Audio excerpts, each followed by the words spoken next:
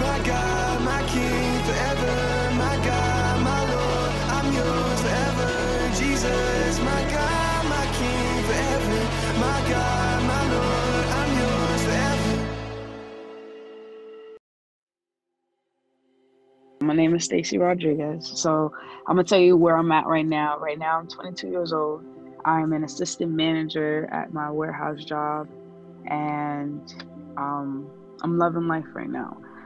Where I was at before was not in a good spot. I was probably when I first got out of high school, I was, doing drugs. I was, smoking a lot. I was doing acid. I was like doing all these crazy stuff, and I was drinking. It was bad. And then once I got out to college, I wasn't really a partier, but I was really into all that crazy trying out this and trying out that, and it was just not there. So like at that time, I was like cut off from the world. Like nobody knew anything about me.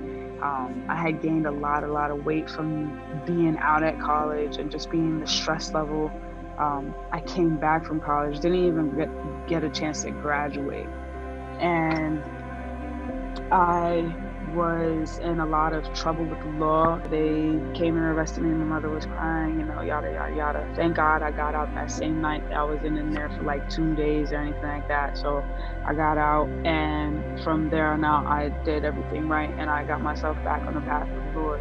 So with doing that, I got away from being a Jehovah's Witness, and now I know the real truth. There is so much love and so much that the Father gives us that I never had gotten from learning the other religion, I should say, because Christianity is not a religion.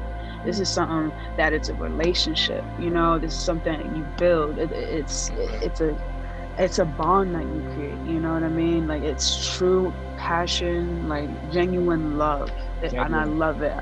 And I love it so much. And I know I'm not baptized yet, but I'm glad I haven't baptized in any other religion, because once I baptized being a Christian, I know I'm not going to get baptized in nothing else, because this is what I want, because I've learned from different religions that it's not what it is. You know what I mean? I love God, and, from here on out, I just want to follow His will. And His will is just all I want to do. And, with Him having His strength, I can get through anything, no matter how tough it is. Amen. Hey, nice to meet you guys. Daniel. My real name is Devin. Devin. Like, yeah, legally. But God, God speaks to my mom since I was young. Like I was like 6'5". She was like, God told me to call you Daniel. Obviously, some stuff with my biological father, but just recently, since being born again, like God's revealing all these things to me. He called me by a different name, but that will come later. Obviously, that testimony. But all right, where to start?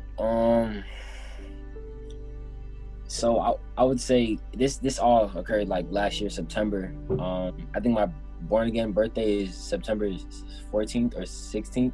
Okay. But so I grew up a Christian foundation, biblical foundation. Family and all that, but going into middle school and like high school, seeing all my peers and stuff like that, and just those around me in society, culture, should begin to shape me, and I began to rebel from my foundation. I never turned away from knowing that God is God and that He's real and Jesus is real, but I was living one way in my household in the church, and then outside of that I was living totally against it, and I would sin, and the more I sinned, it was like it was okay to me, like I didn't feel guilty for doing any of it, so I just began to live that lifestyle. And then so that was drugs, that was sex, that was foul language, that was idolatry, but I'm trying to say like adultery, idolizing, idolizing, like different things like money and fame and all these different things. And so I began to get into, like, when I got to college, I felt like more freedom, and so I just began to like go into all these different things, like okay, this is what I feel like satisfies me. So I began to just go full force into like all these different areas that I was, just falling away from God, and that was a part that was not of God. And so I just began to fall into deep state of depression, and like I had suicidal thoughts, and I just didn't know, I left high school with 3.0, and then in my college classes I was failing them.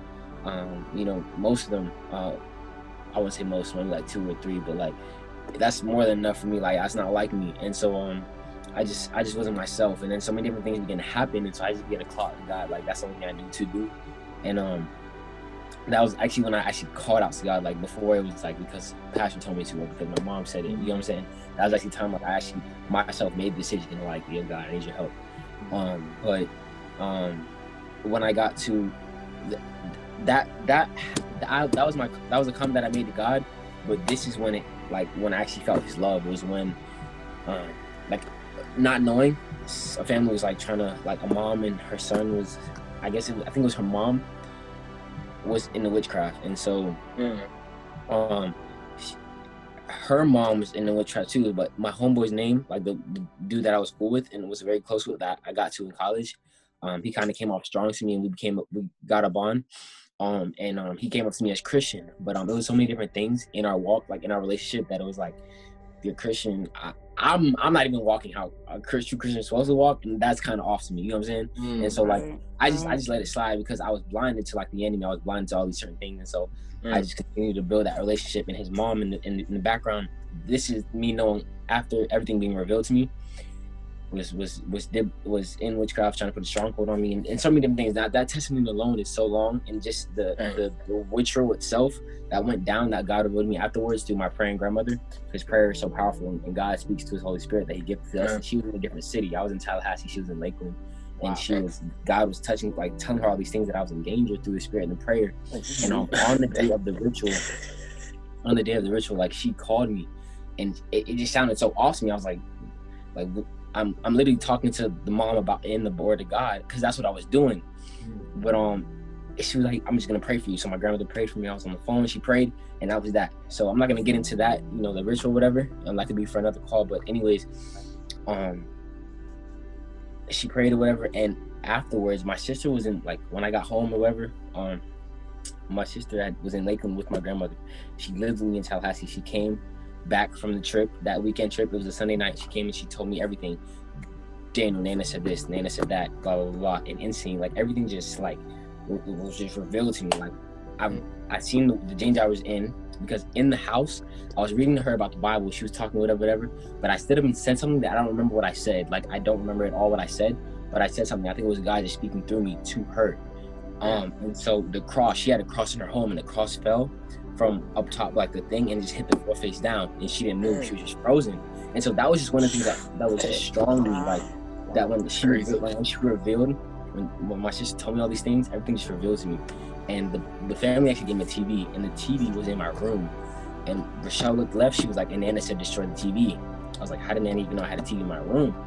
And she said, Nana destroy the TV because they're putting a stronghold of spirit through the TV to, like, right. So it was really deep. Like, it was really deep. Like, I'm telling you, like, to understand, like, that is just, for you guys to understand it on the level that I do, it's kind of like, I don't think you guys would ever get there, but it's like, just the testimony alone is like very strong. You know what I'm saying? So this is just, I'm just saying that because that's how powerful I felt God's love and His presence. And so instantly, some people's lives changed. God works with them over time, weeks, maybe months. But this was like instant. Like, this was like overnight, like 180, right?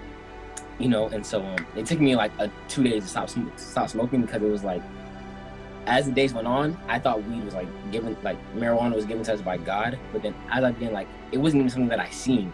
It just didn't feel right for me at all. So like it was like a day later, and 2 days, I'm like, nah, this can't be God. So I began to research it, and then the Bible talks about don't alter the mind, because all these certain things that our lungs aren't chimneys and stuff like that. And I was like, wow, God, it's a real thing that you're living within me. So now it's like my life has changed for you. And so ever since then, it's been, for Him and for His glory. You know what I'm saying? Like, everything that I do.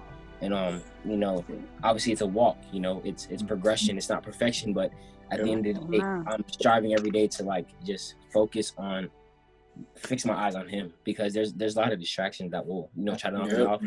That's how God changed me. All glory to Him. And it's just like, yeah. Growing up, I feel like we were always we drew a lot of crosses and stuff. Like, we were just like somewhat spiritual. and whatnot. We told ourselves we were going to drink, and when we were in high school, going into college and stuff. And then soon as that freshman year of college hit, like everything changed. Like when me and him went, and our mom dropped us off. Remember, like we got this feeling like, yo, it's time to party. Like it's time to get lit and stuff. Like I was just that atmosphere, and just basically like, and then we came across a guy that introduced us to join a frat, and like just everything seemed right with the opportunity, like the woman and all that. You already know how that goes, but and then so we joined the frat, and then freshman and sophomore year, leading into our junior year, it was just totally like wild living. Every weekend, sleeping with girls, getting drunk, and then leading into our junior, or what was it, Sean, or junior? Going into our junior year. Yeah, going into our junior year, it was like a whole 180 change. Like, you know, it was crazy because like the same day we both got saved, like radically saved. We came across a video. It was Clayton Jennings. He's a evangelist speaker, and like the video just touched us. And he was basically saying how like all the things that we were doing and like the route we were going, we were basically on the road to hell and stuff. And like that just like opened our eyes. We're like, yo, like just the Holy Spirit just opened our eyes, like from that then there. And we both got on our knees and we started crying, and like it was just crazy. Like it was just the power of God, and like you can't deny that. Like from going from living that lifestyle to a complete 180 change, like come on. The comment on what Rashawn said at first, when he was talking about where do you find that at, like literally, like my homeboys, like, you know, you guys said frat, but mine was like, you know, the atmosphere, the environment that I was in before was like my homeboys, and you guys were like probably frats or whatever.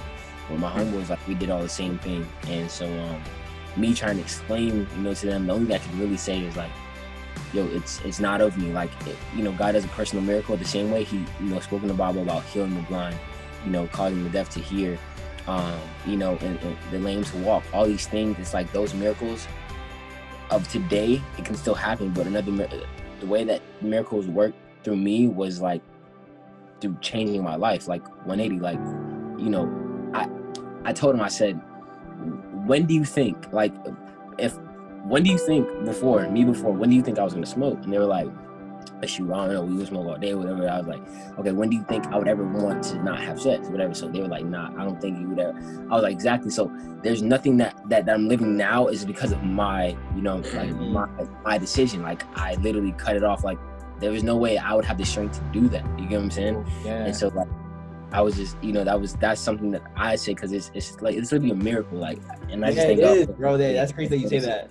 Yeah. Absolutely, yo. I be thinking of the same thing. How can someone go to just like, we love that lifestyle to yeah. Like, you know, like that's just a miracle in and of itself. So